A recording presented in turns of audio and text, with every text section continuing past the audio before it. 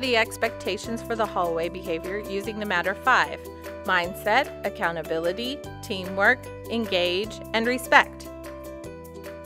Be mindful of your speed in the hallways. Students should be only walking at all times. Stay on the right side of the hallway.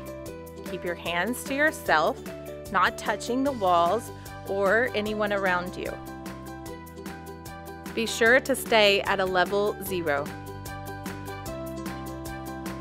Be sure to listen to staff when they give instructions in the hallway. These are the Matter 5 hallway behavior expectations.